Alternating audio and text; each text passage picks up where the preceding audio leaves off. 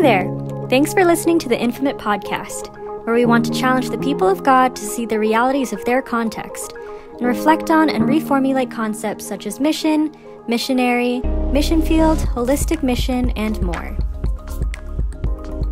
In this episode, we return to a conversation that we had with Obed Manwatkar during the Stott Bediako Forum on Peacebuilding and Conflict Transformation from a lens of Postcolonialism and Indigenous Christianity. Listen and learn with us about Reconciling East and West, life and legacy of Mahatma Jotiba Phule, and the hope for OBCs in India. Good morning, welcome. I'm here with Obed Manwatkar, and we are talking about Reconciling East and West, life and legacy of Mahatma Jotiba Phule, and the hope for OBCs in India. Obed is a multilingual subaltern Christian scholar. He's a PhD research scholar at Sam Higginbottom University of Agriculture, Technology, and Sciences in Allahabad, India.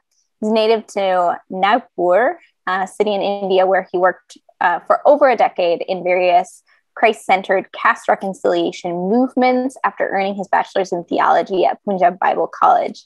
His work and scholarship is focused on India's OBCs, or other backward castes, which remains one of the most oppressed groups, not only in the Indian subcontinent, but within the world and global church. Obed is now residing in Chicago, Illinois with his wife, Bailey. Obed is a regular guest lecturer on the topic of world religions and gospel communication at North Park Theological Seminary, where his wife, Bailey, works as an interim director of admissions. When he's not working, Obed loves to sing, play harmonium, and explore the Chicago area and its diverse neighborhoods. So we're excited to be with you today, Obed. Greetings and welcome. Thank you so much, Tori. All right. Well, we're glad you're here. And I will just go ahead and get us started off with a question and then open it up. I'm curious because something that we know about you from your bio is that you've worked for over a decade in Christ-centered caste reconciliation movements. Can you share with us what this looks like? How do you go about the task of caste reconciliation? In short, caste reconciliation, so as you have already mentioned about my career and how it began. So when God called me for his ministry, and I went to seminary, I graduated from seminary, Bachelor's of Theology, and then I was called to reach the unreached, reach the unreached. So that's missiology, mission. I researched, I started researching who are the most unapproached people with the gospel. And I found out these are the OBCs. And there is a huge gap between church and OBCs. So my hometown, Nagpur, is the central hub of 370 plus denominations in India. So every denomination, Christian denomination I'm talking, I researched every means like, sorry, it will be more generalizing. I researched around 300 denominations, evangelical, Pentecostal, charismatic, whatever you call. None of them has any calling for OBCs. Many of the officers didn't had any idea who are these OBCs. So then when I was discerning, like, God, what do you want me to do? And I found out there's one organization called Truth Seekers International, and I joined that organization. So then in 2017, I migrated to Chicago and all. Then I got married, and I'm now teaching here. But there are very few small organizations who do something as like Mercy Ministry something. But caste reconciliation, this is the movement, as a post church planting movement or post justice movement. This is the biggest movement, and there is no hope. So I started working, and how does it look like? It's simple. So what we did is in 2010, we got this vision of Ambedkar, Dr. Ambedkar. He wrote Annihilation of Caste. Like, we have to dismantle the caste system. In 1936, he wrote that. And what we realized is that activist people, they tried to abolish the caste, destroy the caste. So when you hammer the stone, it just spreads. It spreads into particles. So that's what has happened when you hammer the caste. It spreads into subcaste. So God, in 2010, I believe God, he gave us the vision of caste reconciliation. So there was no reconciliation agenda in any other movement, in civil rights movements in India, because they are not Christ-oriented movements. So as a Christ-oriented, there we came up with the caste reconciliation and Manu annihilation. Manu means Manusmriti, which propagates caste system. So Manu annihilate the Manu, which we believe in the scriptures, and reconcile in Christ. So what we did is, this is how the caste system look like. You have seen the presentation, but Brahmin, Kshatriya, Vaishya, and Shudra, and these are Ati Shudra. So Shudras are OBCs, and Ati Shudras are Dalits and outcasts and tribals. So this is how caste system looks, and we approach the OBCs with the gospel, and we try to do this caste reconciliation. And if we do this, it looks beautiful. And after doing this, what will happen? The kingdom of Baliraja is what? Kingdom of God is what? Like, when this happens, this is like reconciling 90% of the population. These are just 10% of the population. When this happens, automatically this will come, and this will come. And this is what it looks like. And you know what this is? This is where Jacob, who became Israel, this is the stone where he laid down, and he named the stone as Bethel. That is house of bread. So this is Bethel for India. And this is how caste reconciliation will do. And this is what caste reconciliation looks like. When you reconcile, kingdom of God arrives. But church has done what I'm saying. My critique on church has done work in Dalits, but the narrative of the church, the language of the church is Brahminical. Dalit is an most oppressed person.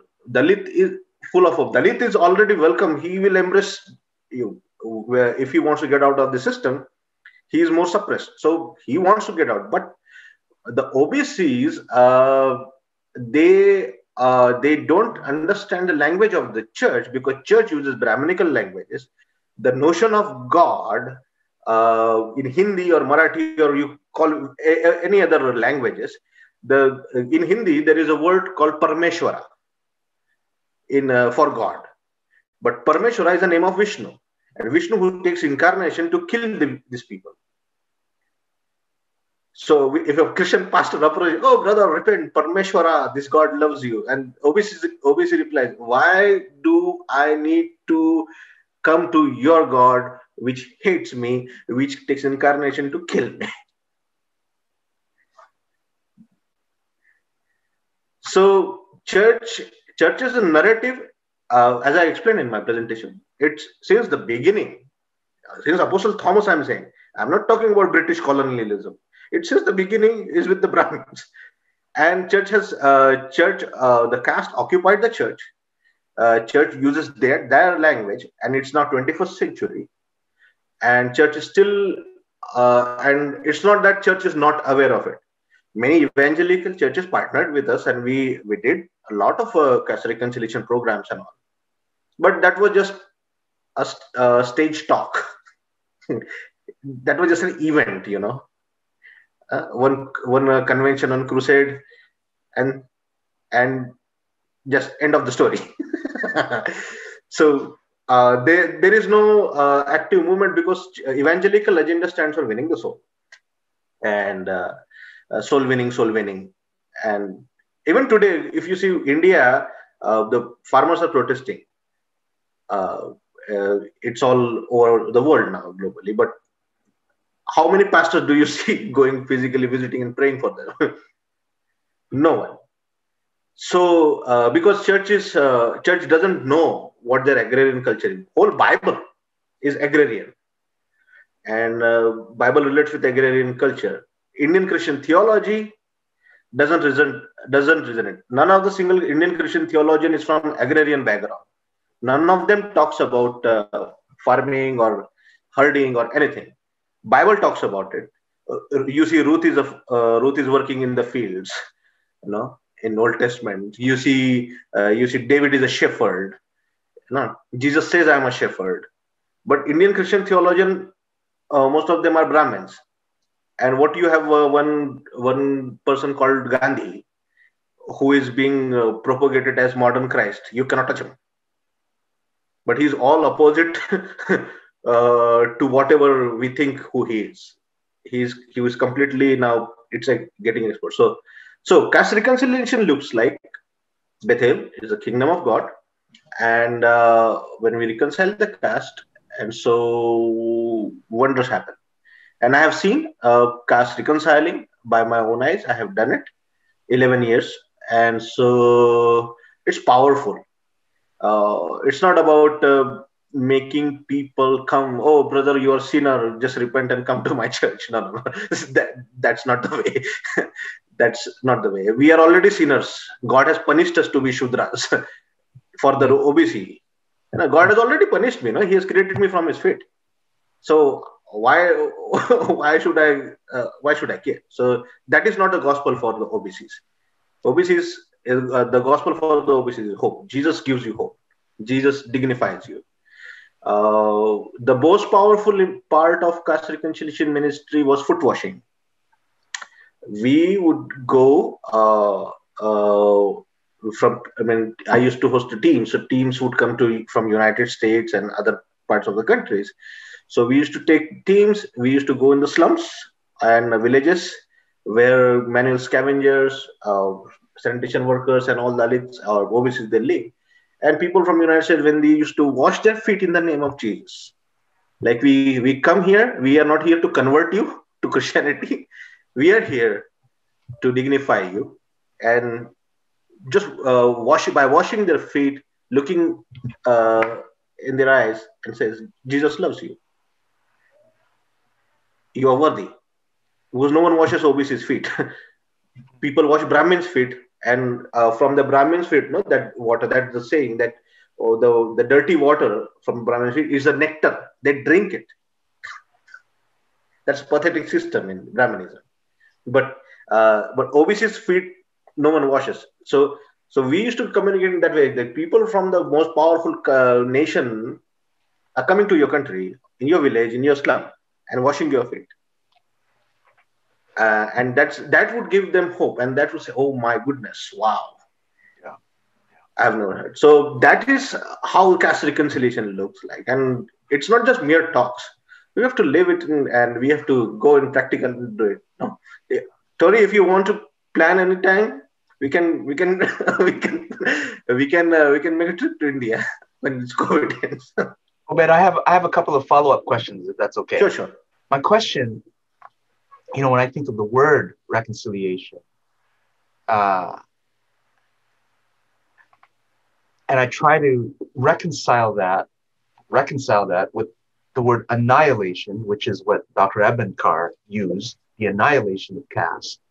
You're talking about class reconciliation, and it sounds, the words sound very different, but I think you're after the same thing. And so, can you help us connect those two words: annihilation of caste, reconciliation of caste? I think what happens is annihilation of caste, and the post-Ambedkar era came up with the agenda of abolition of caste. And so what happened is, annihilation which related to abolition, to destroy everything. And so if you destroy, because it has become a part of the culture now. Yeah. So you cannot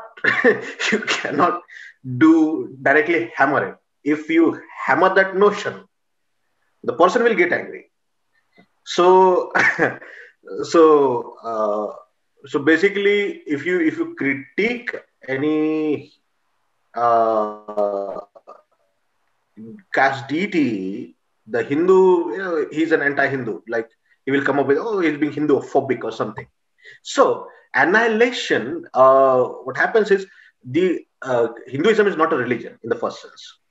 It has been made to believe that it's a religion, but it's a system which has a layer of covering up of religion, and they hide in that identity. Hindu identity, Hindu society as such does not exist in the world at all. Hindu culture, Hindu tradition does not exist. It's all collection of castes. So when you come up with the agenda of reconciliation agenda is purely biblical agenda. Jesus is the only unique figure who came up with the agenda in the entire history of humankind. None of them. None of the prophets or whoever. So that makes it this unique. Reconciliation, the word reconciliation. There is no word for reconciliation in Hindi and any languages. In India. Really. There is no translation. So that makes it more unique. And there is no word for resurrection. There is no word for reconciliation. So annihilation, what happens is if you in the beginning I said no while answering to Toby, one like caste is like a stone. If you break that stone with the hammer, what will happen? It will break into pieces. So when you annihilate caste, you break the notion of caste. It spreads into subcaste. Right. So there are 8,500 castes, and each caste has 12.5 subcastes. Why 12.5? The half one is for eunuch. So basically, eunuch or sorry if that word is right, eunuch or transgender or whatever you say, no, LGBTQ or something. So the half word is for LGBTQ. So even LGBTQ has a caste. Even women has a caste. Women were not created in the caste system by their God. Women don't exist in the caste system. Okay, so but women who are born in those castes, they are like female surpluses. So they basically adopt their behavior, caste behavior. So there are upper caste women, there are lower caste women, Dalit women, OBC women, and every woman has another story. Like there are white women, black women, and other. So annihilation of caste sounds good, but if there is no agenda, what will happen after breaking the caste? Okay, where to go? Okay, that's reconciliation. That's a very thank you. That's very helpful. Yeah. because but the two words are so different: annihilation and reconciliation. Yeah. And it doesn't mean the same thing. It means, because in my mind, you annihilate. That's that's a good picture. A hammer to the rock of caste, and it just fragments. Yeah. And then when I think of reconciliation, you're not trying to put that rock back together. You're trying to acknowledge the castes, I think. Let me see. Mm-hmm. You're trying to acknowledge them, but then reconcile them in Christ. Mm-hmm. Is that what I'm hearing? See, again, if I have to picturize, this is how it is, upper, lower. This is how it is. Yeah. What I'm trying to do is I'm making it this. So this and this becomes crossover. Yeah. Okay. So so that's why at the feet of the cross when you come, so that gets reconciled. So that's the message of reconciliation for me. That's good. Yeah. I will go ahead because I think this also kind of digs in a little bit more with some of the questions that you're asking, Al. In which we learned that some people who are oppressed and excluded by the caste system, to those people, Christianity appeared as a way to gain some upward mobility, such that today there are Christians who would rather not question the system because they've gained from becoming Christians some amount of power. I wonder if you can just kind of comment a bit on this, and maybe the question is here: how can you make the Indian freedom or reconciliation from this within this caste system?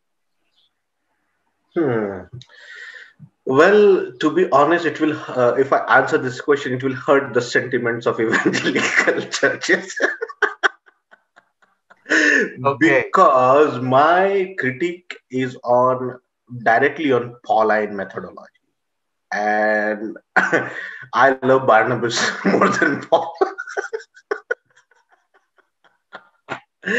And so Pauline, I salute Apostle Paul, to be honest, his mission and all, his dedication and all. I salute him, but when we come to methodology, I don't. What the damages, what it has been perceived like the damages were done.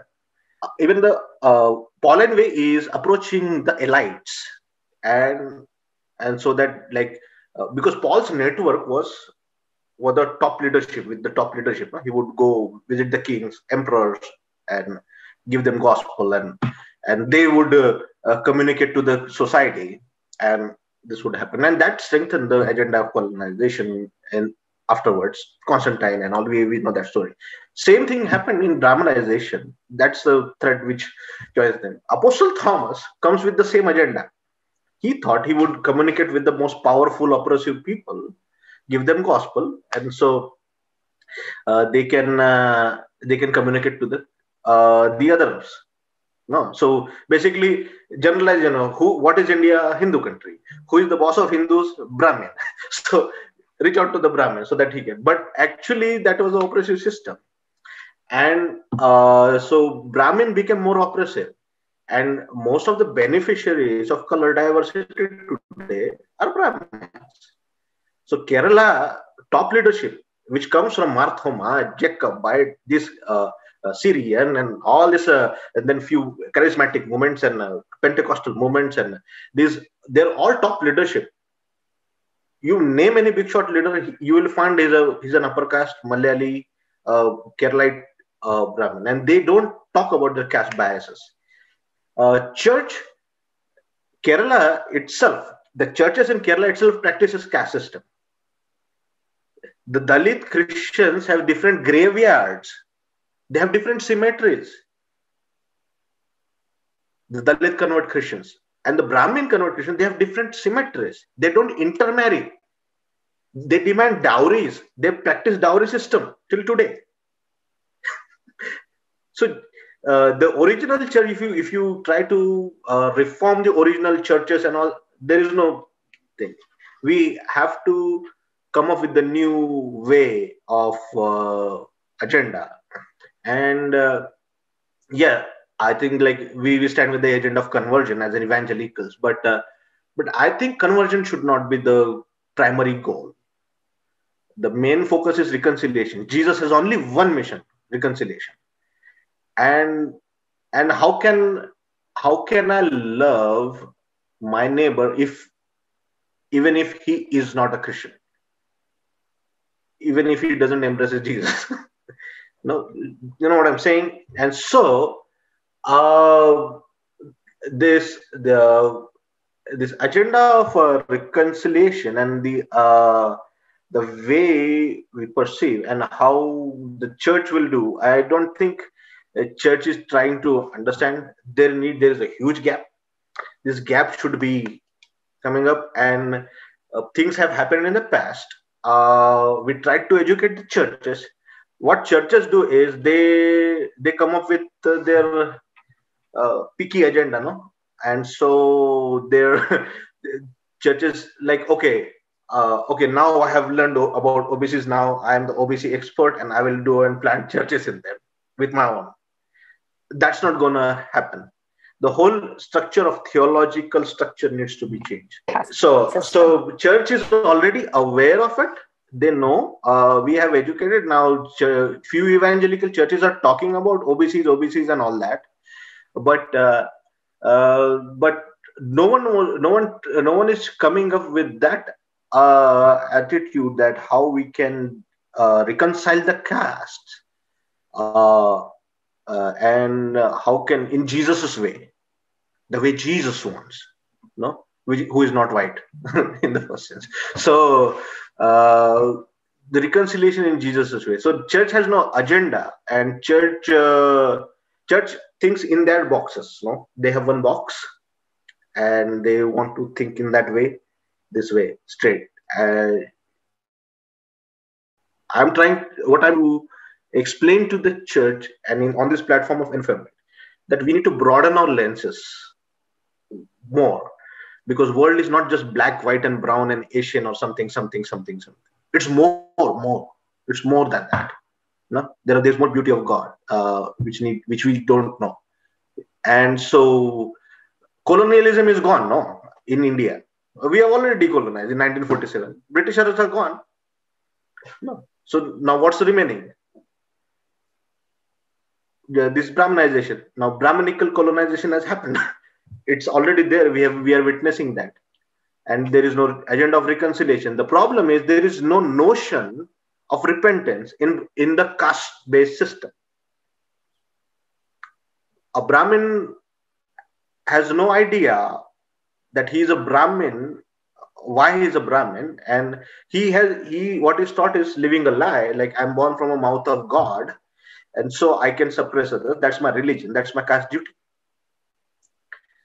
So even the love of Jesus Christ didn't change them. So even if whole Dalits become Christian, even if whole OBCs become Christian, they will carry their caste with them. So making Christians is not a thing. Oh, come to my church, get baptized, and be my member. No. That won't happen. I'm planning to. My view is rebuilding this church. No, church is not just that building and all. Numbers and all. That is building recycling the humans on the global platform of Jesus, who is reconciler. I hope that's answering the question. Can you say more? I'm very curious about the figure of Bali Raja as the Christ figure. I know that is not universally accepted or accepted by Christians in India. Can you say more about the Bali Raja?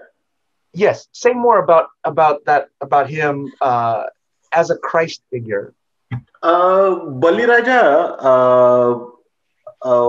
as a Christ figure is basically what Phule narrates with the allegory, the way Paul narrates with the allegory of Melchizedek. In Melchizedek allegory, where Paul does it in a book of Hebrews. I think that's author is Paul. I don't know who is the author of Hebrews, but I 100% believe that's Paul. Anyway, so the author of book of Hebrews here writes, he or she writes about Melchizedek, and so that Most High Priest Abraham, who gave tithe to the Melchizedek, from where he comes from, no one knows. So he's an unknown person, and so that's how Phule narrates in a Melchizedekian allegorical way, that there was Bali Raja. Okay, fine. That he's in the tradition from north to south. We have and it's not just a mythological story. We have cities. We have Mahabaleshwar in Maharashtra. We have Mahabalipuram in Kerala, in Tamil Nadu. We have Balia in Uttar Pradesh, in north. So there are Bali Raja stories in oral tradition everywhere from north to south. And he directly relates, and people have not forgotten him at all till today. He still remains in the memories that in his kingdom, there was justice, peace, and harmony, and everyone were equal. That's the kingdom of equality. That was the thing. Not monarchy. I'm not trying to glorify monarchy here. Baliraja was not not a kind of monarch who would suppress others, but he was a unique king who didn't had any who lived in a common house, who was very common, lived like a common person, and but he was righteous, he was justice, and justice lover and all, and so in his kingdom there was no discrimination. And when Brahmins, when the Aryans community, they invaded India 3005. There's this Indian subcontinent. So Phule relates with that story that this is not an incarnation of gods and goddesses. They are Brahminical. They are Brahmins. The Aryans, their ancestors. So they took Baliraja. They invaded this land, and they made this story of myths. So seeking the truth behind the myths. That's the goal of that's what Phule does in his book Slavery. In traditions, in Raksha Bandhan, they said this brother sister festival. Actually, that's not. The red thread, the thread binding. A Brahmin on every Raksha Bandhan binds a thread on OBC, chanting a Sanskrit mantra. Yen baddo Baliraja Dhanvendra Mahavan Tentvaha Prati Padamname Rakshe Machal Machal. It means that I bind you the way I bounded your king. Be my slave forever and ever. So that's what he chants in Sanskrit, and he calls it as Raksha Sutra. That this is for your protection. Actually, he interprets it, but actually that doesn't mean that. So it's already there. We did thread cutting ceremonies many times. No, we cut off the threads of many people, like get out of the slavery. So this practice is still there in India, North India. So Phule says that the Baliraja whom you are waiting for, Phule directly comes up with the narrative. Baliraja whom you are waiting for, he's not in your imaginations. He already came, but you don't know. No? He already came. He liberated the whole world. And so that's a prophecy. And he says that those are the people of Bali. He used to call a Christian missionary, good Christian missionary. He used to call the people of Baliraja of the West. So he said the people of Baliraja of the West will come and give you the gospel of Jesus Christ, and they will liberate you. So there comes with agenda like, okay, we are all one, and Jesus reconciles, and Jesus is the Baliraja of India. Christians don't accept. Christians, I have. Why not? Why are Christians not accepting that? Because it sounds very because Christians want to continue with that Brahminical scriptures. Christians says, see, Indian Christian theology. That's what I'm saying. There is no theology of OBCs. What is this generalization that Indian Christians say? Okay, Hindu tradition.